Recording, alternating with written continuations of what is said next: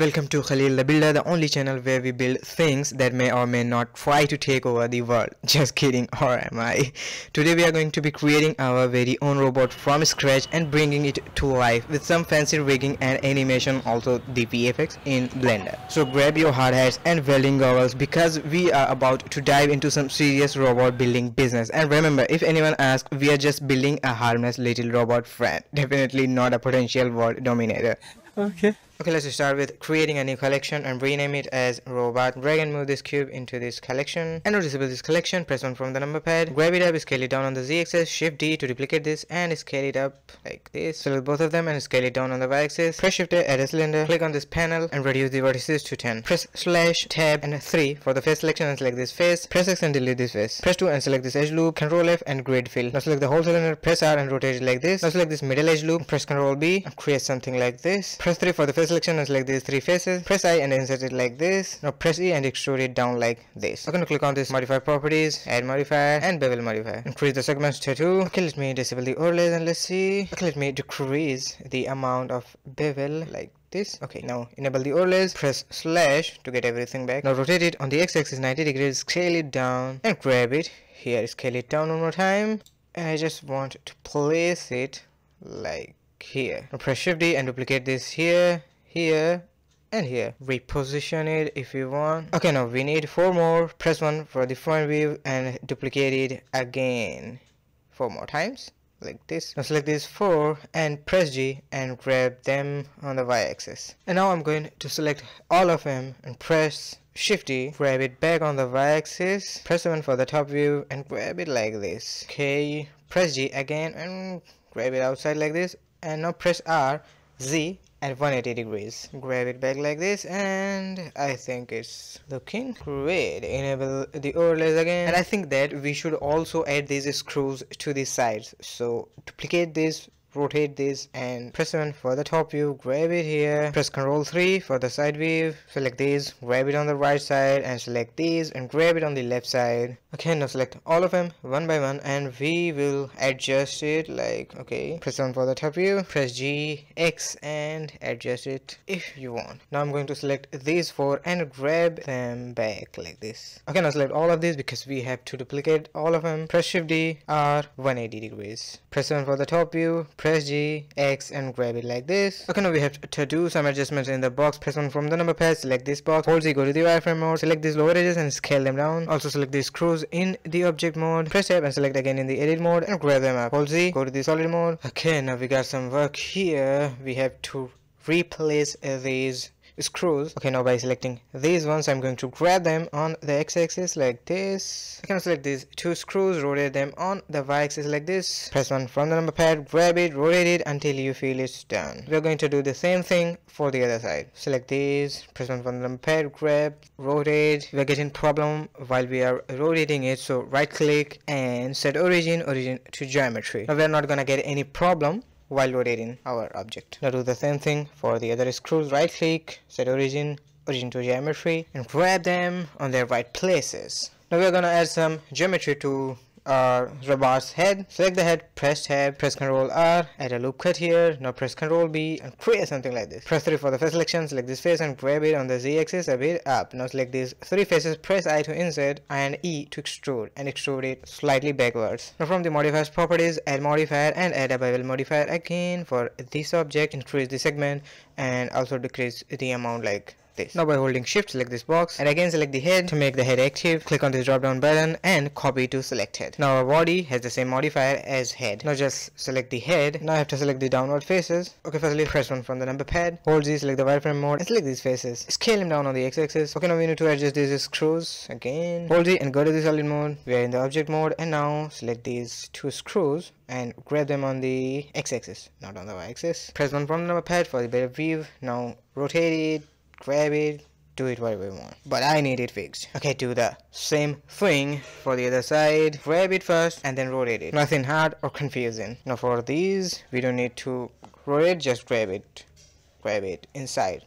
Okay, you can also scale it down like 0.7.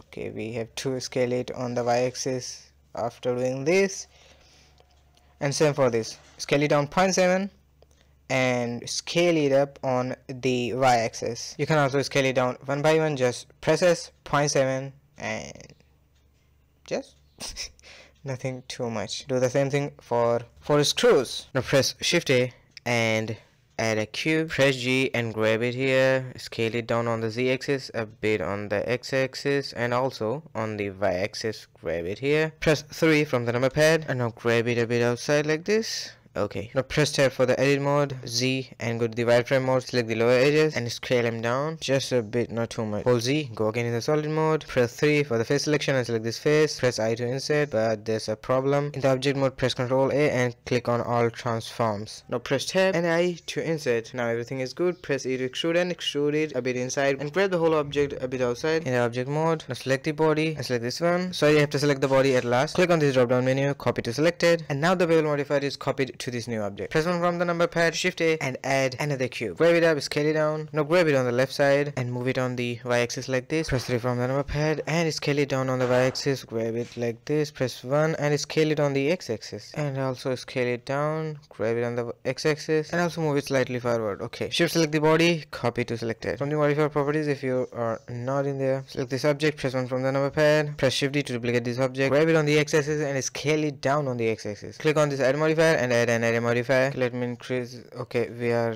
in the bevel section. Here is the array one. Okay, now I'm increasing the count, and also I'm going to change the x factor to the negative direction, and I'm also decreasing the count to 3, and I would also like to decrease the distance between them. And now everything is looking good for me. Yeah.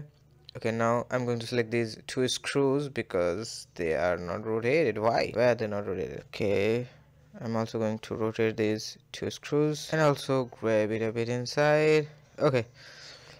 Now select the body, press tab and select this face. Press Shift S and cursor to selected. Press Shift A from the object mode and add a cylinder. Reduce the vertices to 16. Scale it down on the Z axis. Change the snapping tool to the edge. Now grab the cylinder and take your mouse to this edge and press Ctrl and left click. Scale it down and again grab it down to the edge. Press tab for the edit mode and now select these faces. Give the gap of 4 faces in between and here 2 faces in between. Now press Alt E and extrude along normals. After extruding them, press 2 for the edge selection mode and select these 4 edges and grab them down. Now press 3 for the face selection mode. Select this face, Shift S and cursor to selected. Press tab for the object mode. Select this screw, Shift D, Shift S, selection to cursor. Now rotate it on the x-axis, grab it down. Press 1 for the front view. Press R to rotate it. Press 3 from the number pad and also rotate it on the y-axis and also a bit on the x-axis. Okay, I think one more time on the x-axis and also a bit on the y. Press 3 and rotate it from here a bit and I think it looks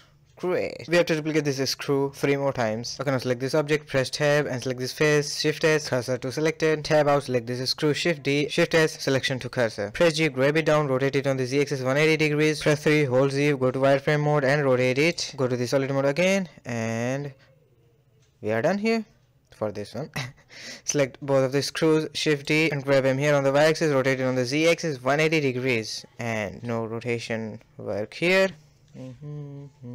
Okay, now select this one again, press tab, select this face, Shift S and cursor to selected. Press tab and in the object mode we are going to add a cylinder. Scale it down, press 1 from the number pad, scale it up a bit, grab it up, scale it up on the Z axis, grab it up one more time, press Shift D and duplicate it, grab it here, scale it down, scale it up on the Z axis and grab it here. Okay, grab it on the X axis and place it here. You can duplicate this and you can also add a mirror modifier. Click on this eyedropper and select this object. I think we should scale it up on the Z axis a bit. Now from here press Ctrl A to apply the modifier. Select the cylinder, Shift D to duplicate, rotate it 180 degrees and scale it down, scale it up on the x-axis. Now I'm scaling up these cylinders on the z-axis and also I grabbed them up. Now press Shift A and add a cube, scale it down. Press 1 for the front view and grab it here, rotate it. Press S and X twice and scale it down on the x-axis. Now press S and Z twice and scale it up on its z-axis. Scale it down on the y-axis. Select this face in edit mode and scale it down on the y-axis and also on the x-axis. Okay, now select this face, press E and Z twice and extrude it down and also scale it down on the y-axis. Okay, now press tab, shift A and add a cylinder, rotate it on the y-axis 180 degrees, scale it down on the x-axis, move it here, scale it down, rotate it and grab it here, rotate it while holding shift for the smoother rotation, scale it down a bit, press tab and insert this face and also extrude it inside a bit. Okay, add another cylinder from the object mode, rotate it 180 degrees, scale it down, scale it up on the x-axis, scale the whole cylinder a bit, scale it down on the x-axis, rotate it and grab it almost here. Okay, now after selecting these, I'm going to select the head and copy to selected, and I think I should increase the bevel amount a bit. Okay, now I'm gonna select these three parts of the ear and add modifier and mirror modifier. Click on this eyedropper and select the head. Okay, just one object was mirrored, so we are going to this drop down menu and copy to selected. Everything is fixed now. I think the ears are just a bit outside. Okay, now I'm going to apply the mirror modifier by pressing Ctrl A. Now select this long antenna, press Ctrl A, and lastly select this one and Ctrl A. Okay, now I'm going to select this head and press tab, select the middle face, shift S, cursor to selected, press tab again, shift A and add a cube, scale it down on the Z axis, grab it here, rotate it, scale it down if you need one more time. Okay, I need the mirror modifier, select the eyedropper and select the head. I need to scale it down on the y-axis and now shift select the head and copy the modifier. Okay, I think we need to adjust the amount of the bevel. I have just increased it to about 1, grab it a bit inside and now apply the mirror modifier, deselect all the things. Okay, now I'm going to select the body, press tab, select this face and scale it down on the y-axis, press tab, select these screws and grab it inside, rotate it. Okay, right click, set origin to geometry. Now we can rotate it perfectly and grab it inside. Now select the other side's screws, set origin to geometry, grab it, rotate it. Okay, now select these screws, right click, set origin to geometry, grab it inside. And for here I'm going to select this one, this one, and grab them inside at once. Now this is the time for some rotation work. Select these tools and rotate it and grab it until it fits perfectly, and do the same thing for this screen. Okay, right click, set the origin to geometry, and now we can rotate it easily. I think the upper screws also need some rotation. Select these tools and rotate them a bit. Okay, let me see if any screw not have been treated. Okay, these two screws, and press 3 from the number pad, rotate it, grab it, do whatever you want but fix it. Okay, Okay. Now select this box, press tab, Ctrl R, add a loop cut, press Ctrl B. Now select this face and grab it up, press 1 for the front view. And now I have to select the body and the objects on it. The upper screws are also selected, so let me do it once again. Now press G and grab them down on the Z axis. Okay, now by selecting just the box, press tab, select this edge, shift S and cursor to select. Press tab, go to in object mode, deselect all the things and add a torus. Reduce the major segments to 32. Rotate on the Y axis 90 degrees. Scale it down and also scale it up on the X axis. Okay, now press shift S, cursor to selected, deselect this object, shift A and add a cylinder. What is this? Should be 8. Now rotate the cylinder on the Y axis 90 degrees and scale it down. Press number 3 and scale it up a bit. Press slash, press Ctrl R in edit mode and add a loop cut here. Select this face and delete the vertices. By the way, it could be done by just deleting the face without adding any loop cut. But why?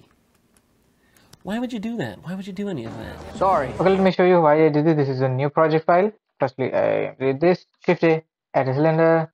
Let me reduce the vertices to 8. Rotate it on the Y axis 90 degrees, or you can rotate it on the X axis 90 degrees. Scale it down on the Y axis first. Great. Shift D on the Y axis. So both of them tab. For the first one, I'm going to add a loop cut here, as same as we did before. Press 3 and delete these vertices. Okay, delete all these vertices. For the second one, we are not going to add a loop cut, but delete this face, just the face. Okay, tab out. Where are you? The mirror modifier, okay, I added the mirror modifier. Okay, on the axis of Z. Okay, Z, click on this and copy to selected. You'll notice there's no difference, but there's difference. There are some differences. Let me show you. Press tab.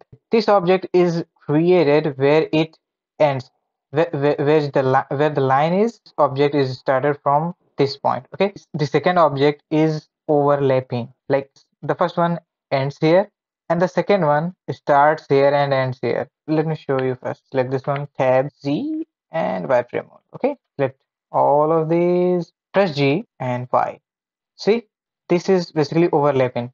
We can also fix this, like click on this clip pin and grab it again and like this. Okay, select just this face. Okay, G, Y.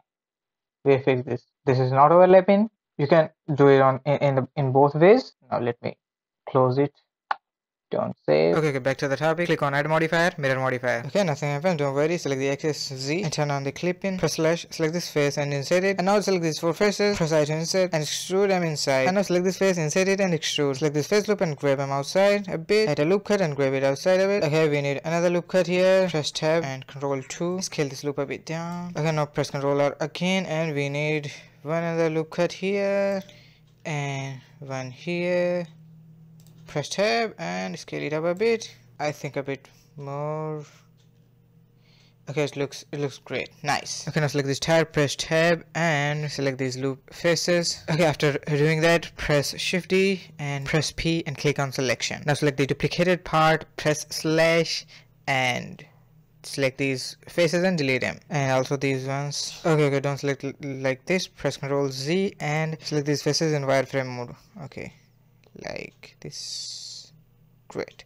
Now we can delete it. Okay, now press slash again, scale it up a bit. Okay, now I have to select the edges of this object's edge. So firstly press 2 because we have to select the edges. Now hold Alt and select these edges. Extrude them like this, and now press Alt S and scale it like this. Press A and grab it on the right side. No, on the left side. Okay, now turn on the proportional editing tool and grab this point on the right side a bit and also push it inside a bit. And from the back side, select this point, grab it on the left side, right, left. Okay, left side. Sometimes I get confused in right or left. So click on the add modifier button and we need solidify modifier and increase the thickness a bit. Click on this even thickness. Press Ctrl 2 for the subdivision modifier. Okay, grab it on the left side a bit.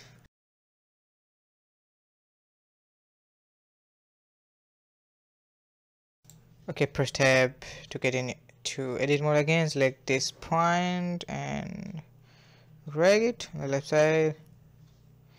Okay, just trying to fix these by moving the points. Turn on the overlays if you also have turned it off. Now select the tires, press slash tab and select these loop faces. I think I said tires. It's just a single tire. Click on the select button and deselect checkers. We are clicking on select button to deselect things. Okay, now press I to insert, Alt A to extrude and scale it down a bit. And now we need subdivision surface modifier. Press Ctrl 2, right click and shade smooth, press slash. Okay, now we need another wheel for the other side, so select these 3 things. But before this, we can also apply this mirror modifier that we have added for the rim. Now select the 3 objects and add the mirror modifier. Select this box as a target object and change the axis to X again. Okay, now click on this drop down option and copy to selected. Okay, now I think we have to adjust the size and the location of this wheel. Let me disable the overlays to see it clearly. I think we have. Okay, just a bit. Okay, now everything is good. Okay, now I'm going to apply all the mirror modifiers, and before doing this you have to check that your every object is in their positions. If you have to fix the position of your one wheel, then you also have to fix the another ones also. I can select all the objects of your robot and press Ctrl P, click on object. Now press Shift A and add a human rig from the armature. Now place this rig on the surface and select this robot and scale it down. We have scaled it down because we are creating a robot that is basically smaller than a person. Now I just deleted the human rig, we don't need. Select the rim and then the tire, press Ctrl P and click on object. Now we can, when we rotate the tire, the rim also moves with the tire. Okay, now I'm done for this video. I'll complete the rest of the things in part 2. And if you want to see the vlog that I've created in Hindi language with this robot and VFX, then you have to click on this left video. And if you want to see the second part of this video, then click on the right video. Create your own robot, post it and tag me on my Instagram. Bye.